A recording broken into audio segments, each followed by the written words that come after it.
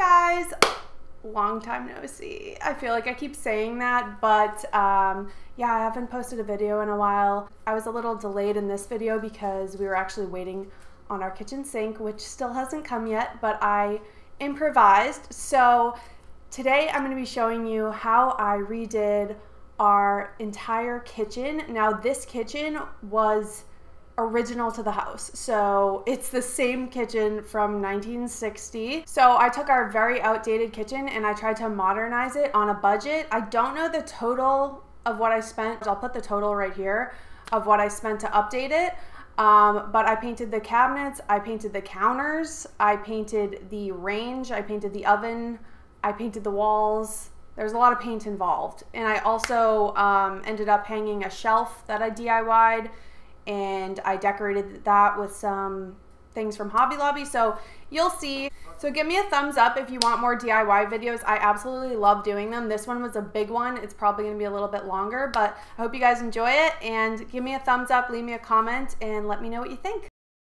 Okay, so the first thing I had to do was remove all of these old cabinets. It was really a struggle because they had painted over the hinges, so it took me forever, but I got the job done. But I wanted to show you what I'm working with because this is what I'm dealing with. All of the hinges are covered. Like, where's the screw? Can you see it? I can't. So I have to scrape the paint off of here and somehow unscrew these old ass hinges. So great. And look how shiny the cabinets are. Like, what is going on? It's just a mess, but we're gonna get there. You want to see the most satisfying thing ever? Oh, yeah. Okay, so I have all the cabinets outside on this box. Amazon boxes come in handy. I'm going to spray it down with Simple Green, and this stuff is great. It's non-toxic, and I'm gonna put crud cutter on it with this after I've cleaned them, and let that crud cutter sit for about 20 minutes, and then wipe it off, let them dry for a minute, and then I can go in with the primer.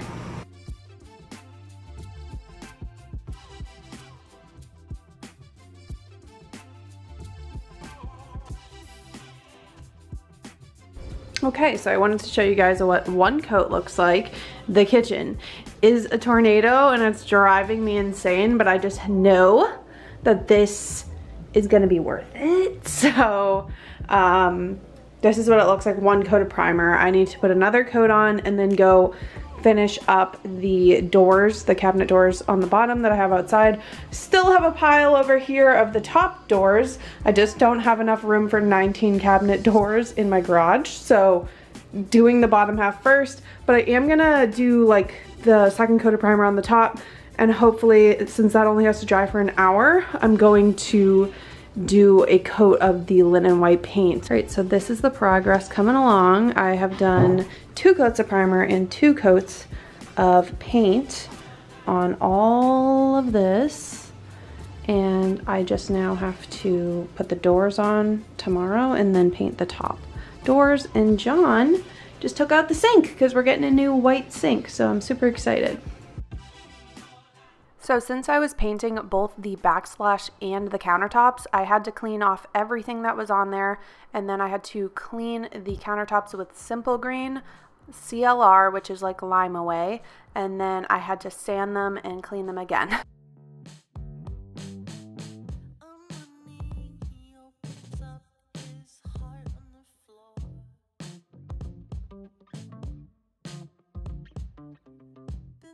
Also, you should wear gloves when working with like CLR or lime away, but I don't have any, so I'm gonna use these double bags to do that, just so I don't burn the skin on my hands.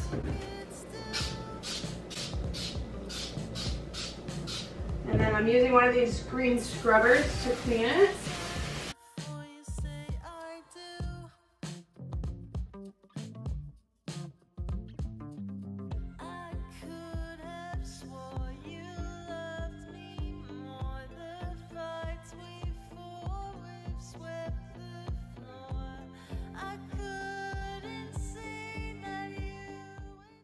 To apply this product, I just simply used a foam roller, and I also used a foam brush to get into the edges. I did about 2 coats.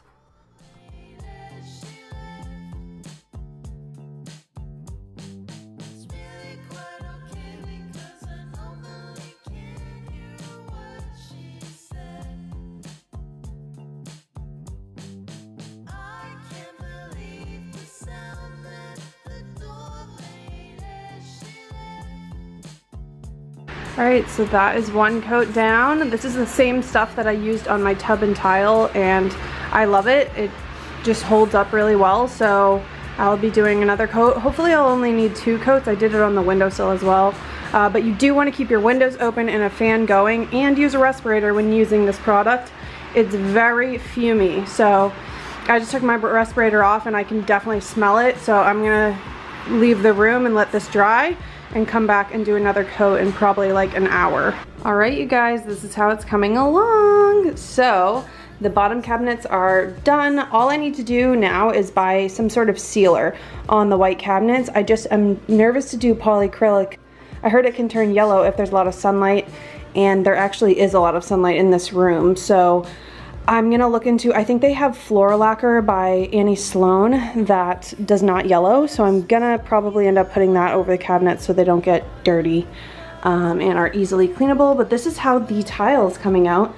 I painted all this tile yesterday, as you guys saw, and it looks great in my opinion. I know right now this probably looks really weird because it always looks weird before it looks way better. Up here, I'm gonna paint that all white. I bought a piece of wood, which I am going to stain. It's super easy. You just rub the stain on with like a towel and let it dry.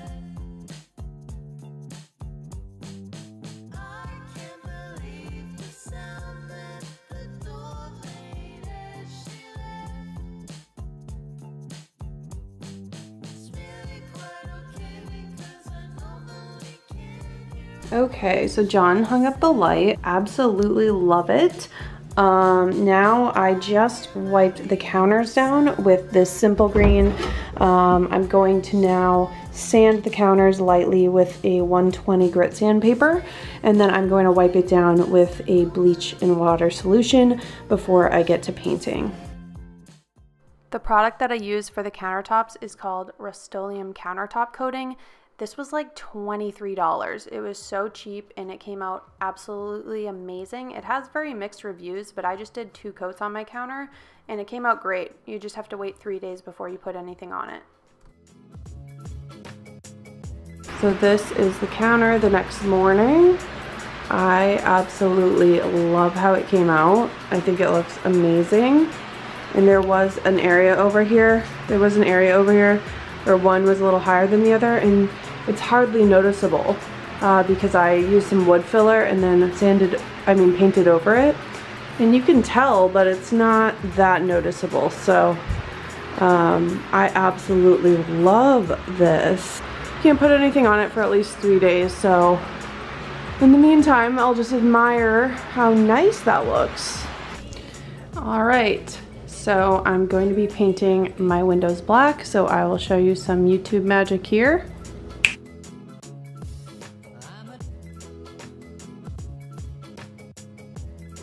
So after lots of deliberation, I decided I need to paint this because it just looks gross. I can't get this off. It's like fingerprints or whatever. It's very old. This is original to the house, but I love the oven.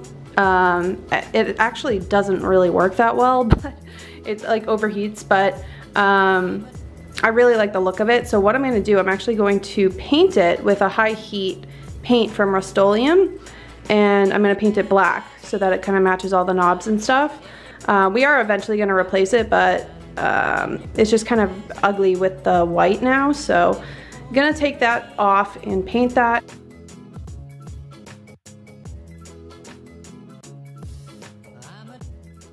So for a temporary solution to our sink, I ended up spray painting it with Rust-oleum's appliance epoxy.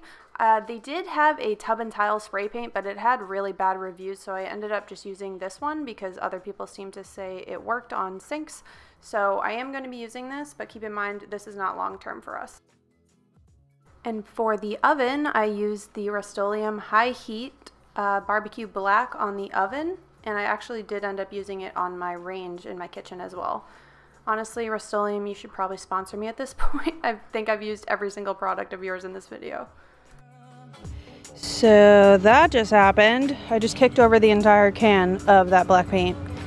And yeah, that's freaking awesome. But I did a coat on this, and I have enough to do another coat, so I think that will be plenty. And then there's some splatter on the sink. I couldn't really avoid that when I was spraying, but I'm hoping since it's going to be opaque white, you won't see the splatter, but I guess we'll have to see.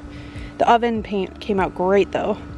I'm also going to repaint this range because I'm painting the old oven. Look, I don't even know why there's like insulation in there. It doesn't seem safe, but whatever.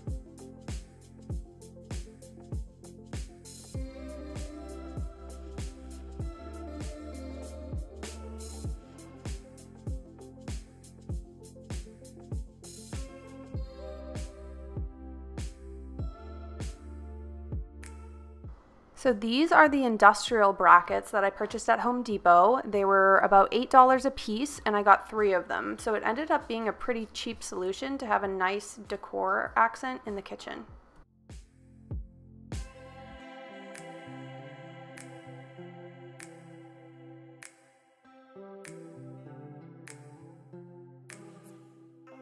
Here, I'm just making sure that the board would fit where my marks were before screwing them into the wall.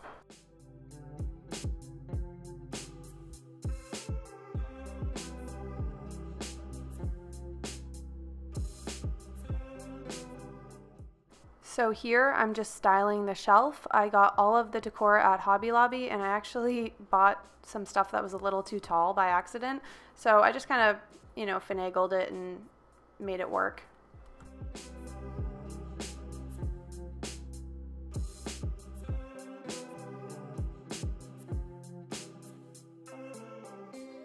So I really wanted a place in my kitchen to hang some dish towels so I can dry my hands after doing dishes, and I ended up buying a bar off of Amazon. It's got that industrial vibe, and here I'm just measuring out the middle so I can center it.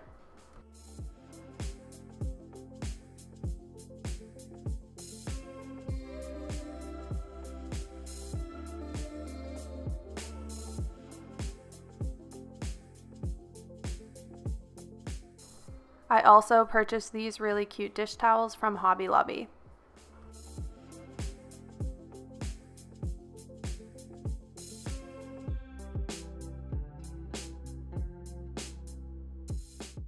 So this is what our kitchen looked like before. This is what it looks like now.